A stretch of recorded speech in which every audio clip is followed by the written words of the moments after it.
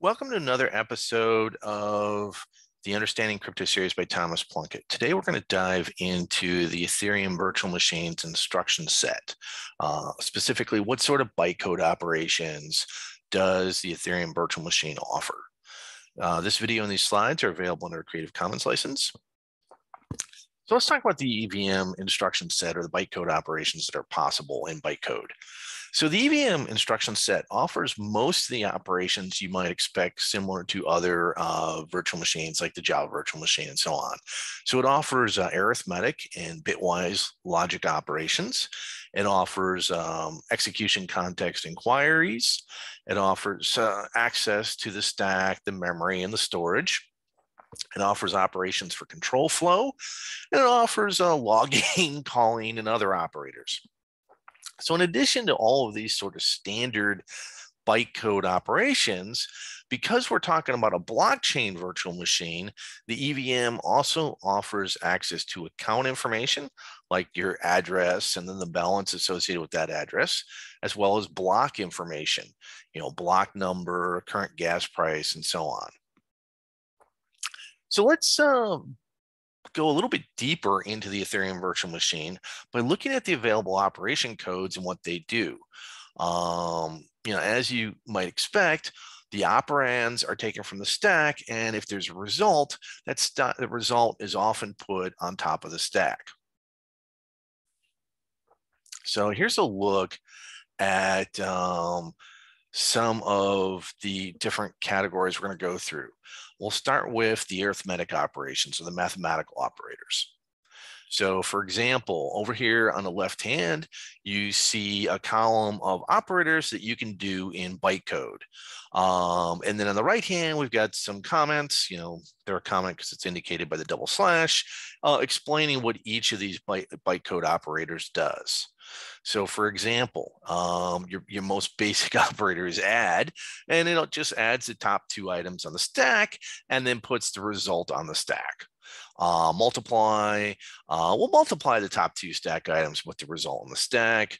Subtract, will subtract the top two stack items and subtract one from the other and put the difference in the stack, and so on.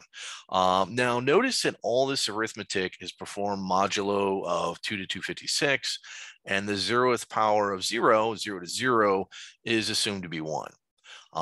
We also offer division and sign integer division, the modulo remainder operation, the sign modulo operation, addition modulo, multiplication modulo, exponents, and computing a Keswick 256 hash and extending the length of a 2's complement signed integer. So all these things are arithmetic operation codes offered by bytecode. And generally, there's a way to do this through Solidity and the other programming languages that are higher level and leverage what's available from the bytecode instructions. So in addition to arithmetic operations provided by bytecode, we also have stack operations. And so these stack operations give you instructions that enable you to access the stack, the memory, and the storage. So we have pop, removing the top item from the stack. We can load a word from memory. We can save a word to memory. We can save a byte to memory. Load a word, save a word to storage, from storage and to storage. You can get the size of the active memory in bytes. You can push something on X byte, a byte item of some number of bytes onto the stack, up to a full word. You can duplicate an item on the stack, and you can swap items on the stack. In addition to stack operations, we have process flow operations for control flow. These are the very basic ones. So an instruction to halt execution, just stopping it. An instruction to jump to another value. Another jump to conditionally alter the program counter.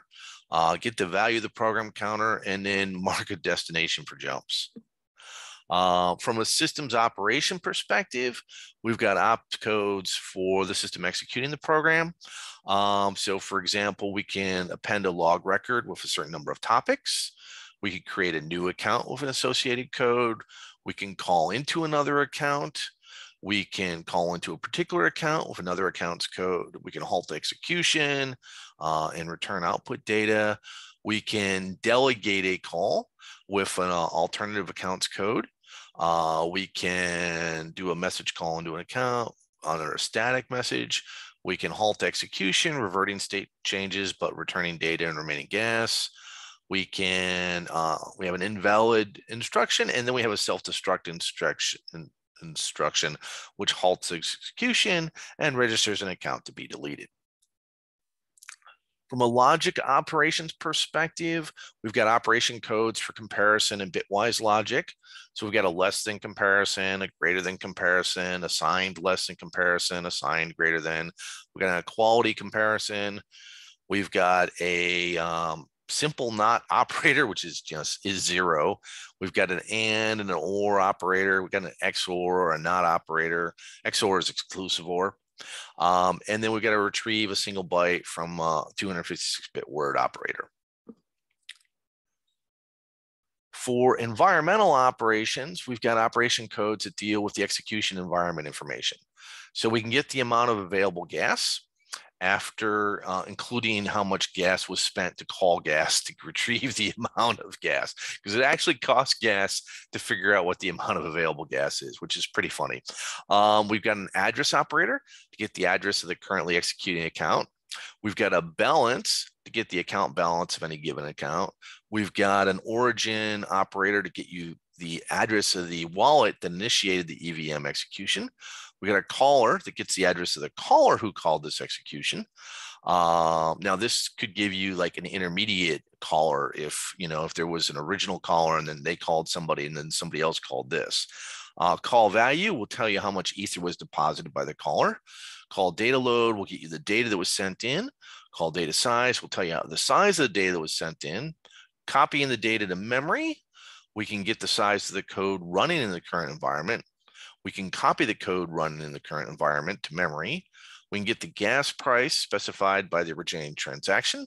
We can get the size of any account's particular code. We can copy any account's code to memory. We can get size of the output data from the previous call, and we can copy data output from the previous call to memory. So those are all the environmental operations. From a block operations perspective, we've got operation codes for accessing information on the current block.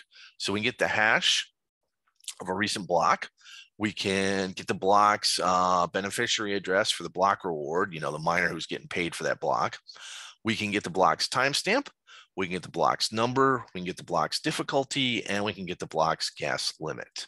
So this was a short look at the operation codes and bytecode instruction set that's available for the Ethereum Virtual Machine. We're going to dive in deeper into the Ethereum Virtual Machine in our next lecture, which is going to be on the Ethereum state that and how that is handled by the EVM.